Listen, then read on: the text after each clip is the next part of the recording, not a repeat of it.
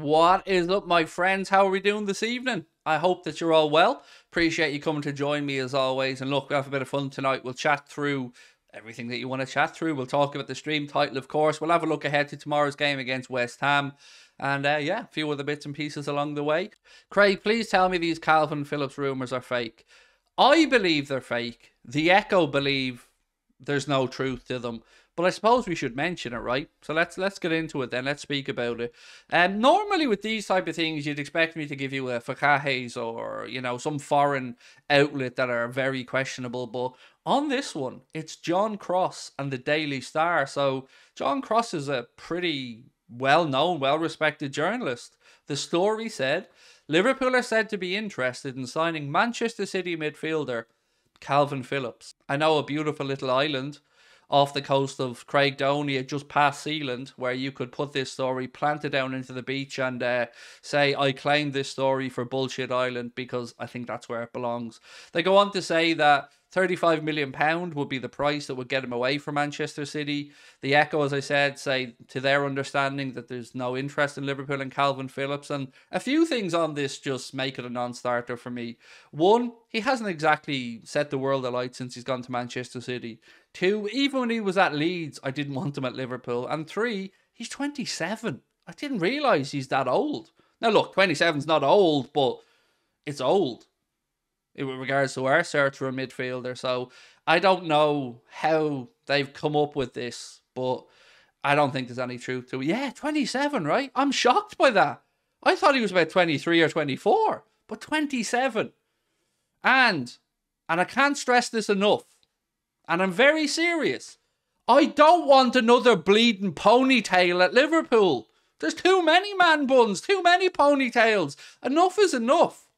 If he wants to move to Liverpool, he's got to shave his damn head at least. But in all seriousness, I don't understand how on earth this got to print. I'm baffled. There's no way. Does anyone think that there's even an ounce of truth to this? It sounds like absolute pony of the highest order to me. Total shenanigans, Russ. I love that. It's total shenanigans. I'm with you. 27, I thought he was 24. So did I, Dylan. I mean, I'm shocked he's 27, first and foremost. Like Fergum said, it's true though. What's true? The story that we're in from? Nah, couldn't be true. I refuse to believe it's true because he's not good enough. There's no way that a 27-year-old Kalvin Phillips is going to be the midfield reinforcement that does it for us, that turns a corner for us. Nah, I'm sorry. You say it's a bargain, Horsey. I think he should have stayed put at Leeds or gone to Fulham or something. I don't want him at Liverpool. I just don't. Oh, you meant the man bun. Sorry. It's true about the man buns. Yeah, there's too many. Now look, I will say, our boys that have them, they pull it off. Darwin looks pretty good. Van Dijk, he's all right. But nah, not for me, lads. I don't want to disrespect Kalvin Phillips, but no thank you. Jones is better than Phillips, said Mr. Pickle Rick. Pickler Rick, is it? Mr. Pickler Rick, there we go. Well, they're very different in how they play and where they play, but... oh, Simicus, yes, how could I forget about Costas' man bun? Yes, baby Verge, baby man bun. Yeah, it's shocking. The worst of all, though, and look, this is going to sound like it's just more Manchester City hate, but Erling Braut Haaland, he has the worst attempt at a ponytail, man bun, long hair I think I've ever seen from a male human being. It's absolutely weird. I don't know. Usually when men have long hair, you know, it's kind of bushy or there's a bit more volume or life to it. I mean, listen to fucking Vidal Sassoon here, do you know what I mean? But I don't know. It just doesn't suit him. It looks really strange, and if I was his teammate, I'd sneak up behind it with an L scissors and give it the old snip. George said, I'd love Kalvin Phillips at Liverpool. Exceptional talent, would transform our midfield. Amazing for England and Leeds. Just unlucky at City. I disagree, George. I respect where you're coming from, and I'm sure you've watched more of them for England than I have, because I don't really watch the England games if I can help it, because, you know, why would I? What stops me, George, is I don't understand why he took the Man City move. It's one of those moves where anybody could have told him when he was making it that he wasn't going to get into that midfield and that he wasn't going to develop and that his career would stall there. Now, wasn't there an issue as well? Didn't Guardiola say that he hasn't been at the fitness levels required, or have I got that wrong? I think I remember Guardiola talking about his fitness at one point, and I don't mean like coming back from injury fitness. I mean, he just didn't think he was fit enough. But yeah, I don't want him, to be honest. I don't think he's the right fit for Liverpool. I don't think he's the right profile for Liverpool at the minute. So for me, there would be a no. So look, moving on to the big story of the night, and this is the one that I wanted to bring to you guys to tie the whole stream together and maybe to tie the whole Bellingham talk together. So we've been speaking about whether Jude Bellingham will leave Borussia Dortmund this summer, next summer, where he might go, and we all have our own takes on that. But Florian Plettenberg said something today that kind of, I think, ties it all together. So he says, Conor Gallagher is on the list of BVB and it's confirmed. They're monitoring his situation. Nothing is at an advanced stage. No concrete talks. His future at Chelsea is open. And he goes on to say that the valuation is around 50 million euro. So I can only assume that Dortmund are looking for a versatile, athletic, energetic, box-to-box midfielder because they're about to lose one. Or they'll lose one soon enough. And the more I thought about this, the more I think it could be a good move. For the player, for Dortmund, for his career. It makes sense, right? It does make sense when you think about it. And it would give him a chance to go away from England, to continue his development, to play at a very high level in the Champions League, potentially for the Bundesliga winners. I have to say, I think that could be a very good move. Look, I'm not saying it's going to happen, but the fact that they're briefing that they're looking at midfield targets and maybe specifically a type of midfielder, it just makes me feel like you know who is going to be going you know where at some point. Gallagher to Dortmund will be class, said Stretch. I can't see, I don't know why, said Craig's Apple Crumble. So yeah, what do we think on that one? What's your take on it? Do you think it's a good idea for Dortmund to look at Conor Gallagher? Because if they got the Gallagher that was at Palace, and as confident as he was, he could be a very shrewd piece of business for them. And what, £45 million roughly? £44 million?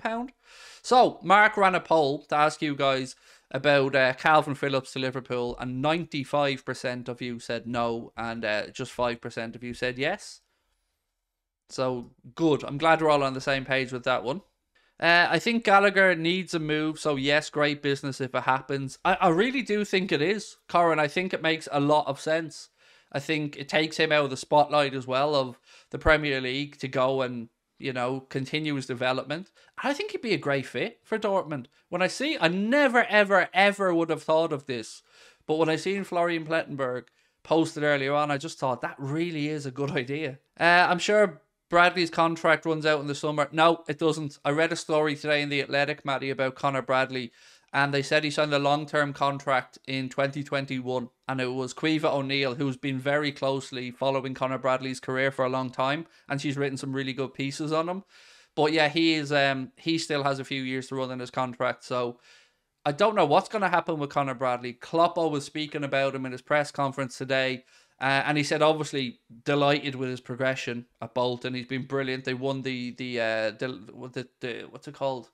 The EFL trophy. They're in the hunt for promotion. And I think it might come down to whether him or Calvin Ramsey goes out on loan next season. I don't know which one. I don't even know which one makes sense, but he's very good, Conor Bradley. I really, really do think he has a big career ahead of him. I just don't know if he'll follow a similar pattern to Nico Williams and have to get that move away from Liverpool, but yeah, interesting to hear that Klopp's certainly going to bring him back, take a look at him over the summer, and then they'll make a decision on what happens for next season. But there will be no shortage of clubs willing to take him on loan. And I think if he does go on loan, they're going to move him up a division. So he'll be going to the Championship most likely. Preston have been a club rumoured to be strongly interested in bringing him there on loan. From August, what was your expectations of this team? Do you know, I think you're the first person to ask me that. And you'd imagine it's a fairly straightforward question, right? Immortal955. But honestly, I think you're the first person to ask me that. I mean, I would have very arrogantly expected top four as a minimum. So yeah, I would have expected us to be in the Champions League positions and Being really honest, probably third, second, somewhere around there. I would have expected a better run in Europe. I think we probably went out at least one round too soon to consider it in any way a semi-successful European campaign.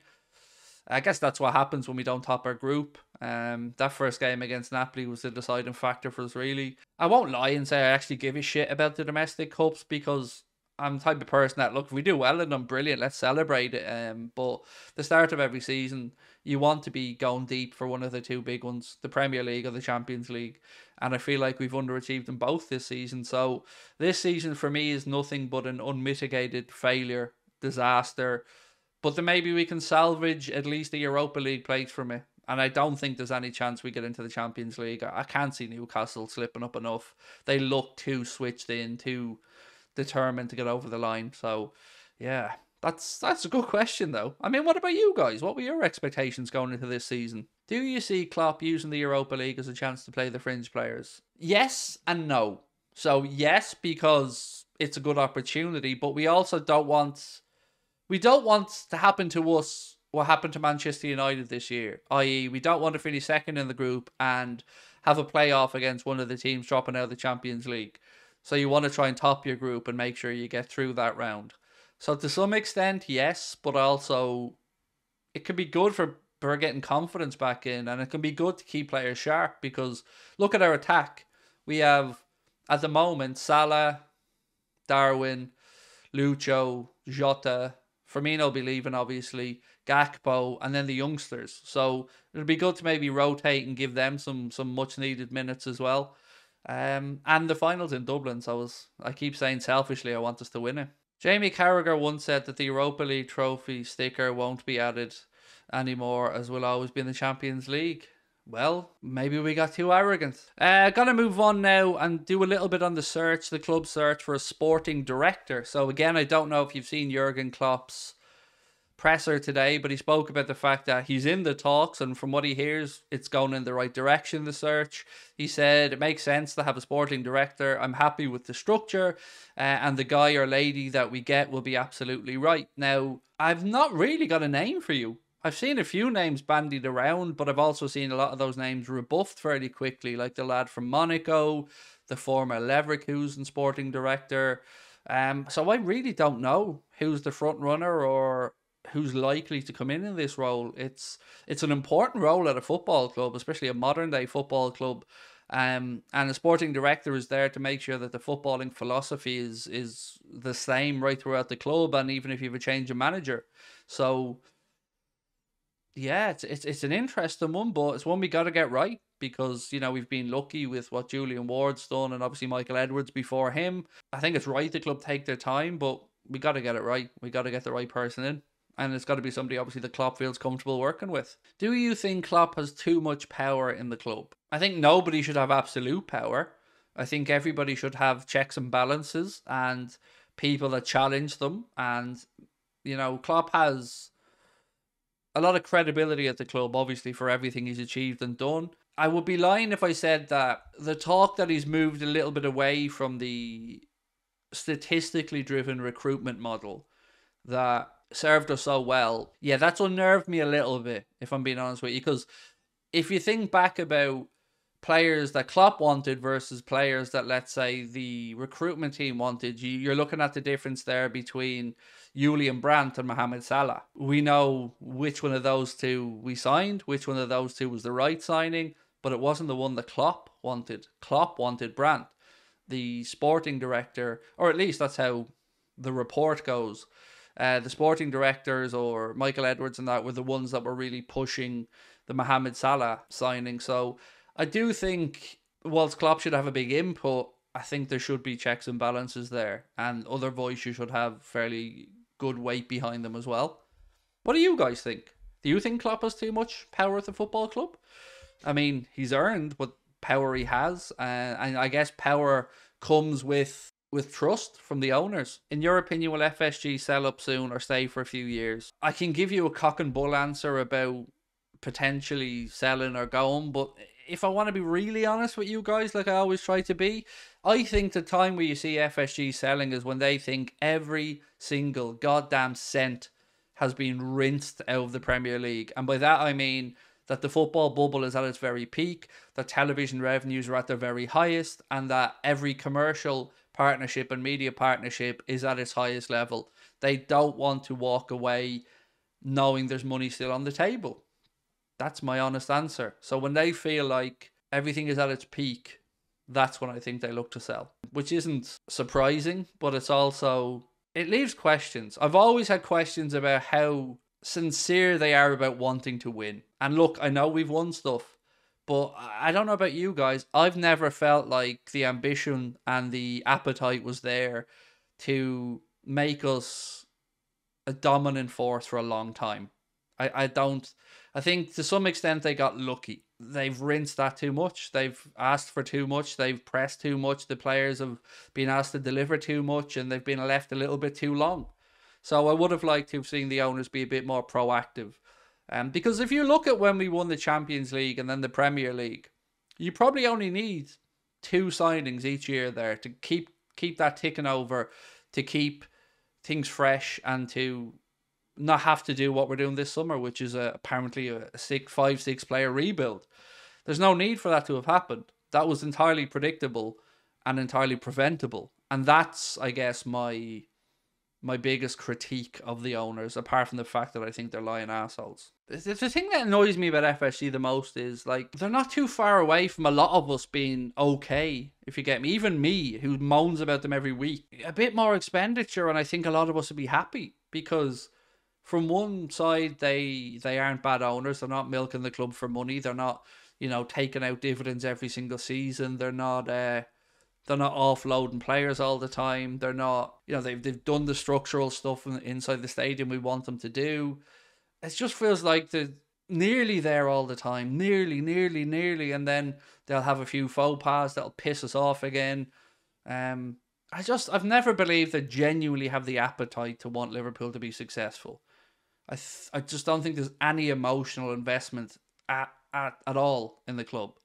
And I also don't like having owners that can't be arsed to be at the games. That's nonsense. I'm sorry, it's fucking nonsense. You want your owners there every single week. So yeah, I just think we're an investment to them, and that's it. Gary Neville says once he never feared Liverpool would create a dynasty because of the owners. I think Gary's probably got that right, and we could have. We could have. Look, was it the year we won the Champions League or the year we won the Prem that we went out there and brought in, like, I think Adrian, Sepp van den Berg and Harvey Elliott or something? Like, it's not really a window after winning stuff that makes your fan base feel like you're trying to capitalise and trying to push on. We should have won a lot more. Well, yes, but also it's not just Liverpool's fault that we should have won a lot more. You know where I'm going with this, right? I'm not going on another Manchester City rant, but Craig, would you consider Mo Salah as one of the most disrespected Liverpool players of all time? I don't think disrespected is the right word. Underappreciated is a fairer term. I said this week, and I have to be, again, honest and fair.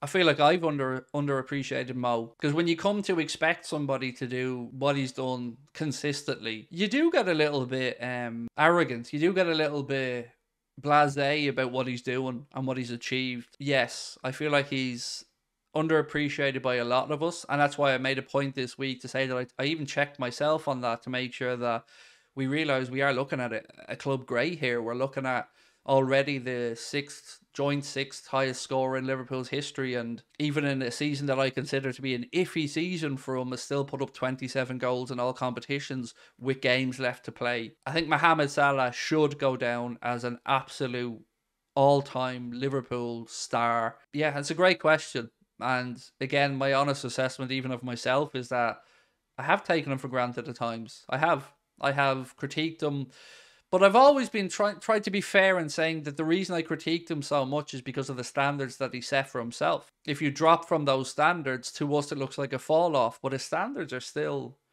fucking immense. Like, look at how he looks after himself physically, and yeah, he's special. And you're right, it's probably about time that he gets a bit more from the likes of me. No player is immune from criticism, no matter who you are. If you're playing bad, you should and will be called out on it. That's my stance, David. And I don't understand people who who don't understand that.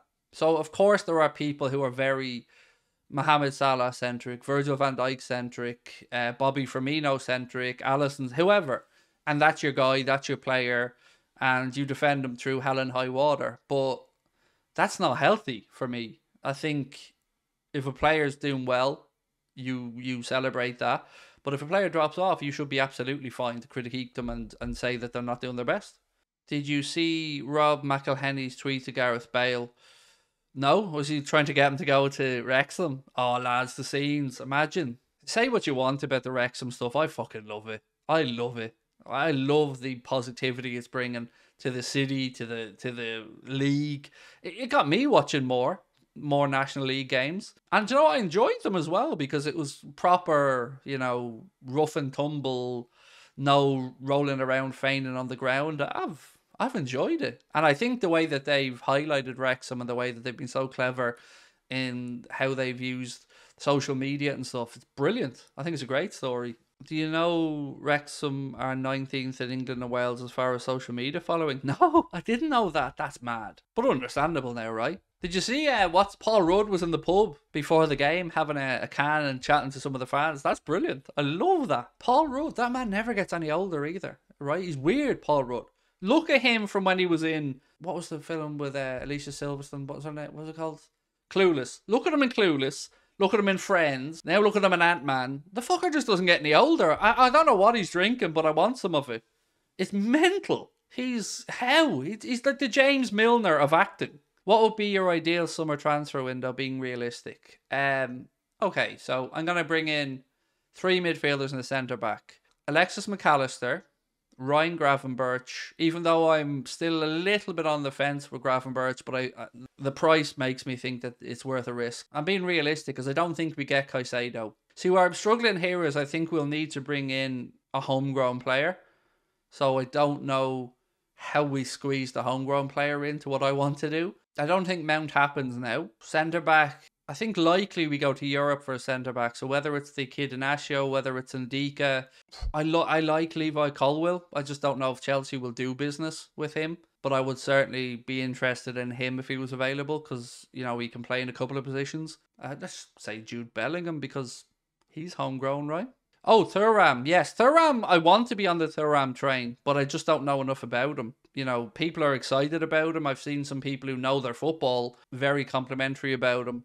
I can only go off stats and stuff because I haven't watched Nice play much football, to be fair. Right, I'm going to call it a night, my friends. 6:45, watch along. Hopefully celebrations and then match reactions and stuff on YouTube as always. Thank you for joining me tonight. Apologies if I've been a bit muddled and all over the place. The antibiotics are kicking in and I'm a bit... So yeah, have a good one. Much love. Speak to you all tomorrow. Bye-bye.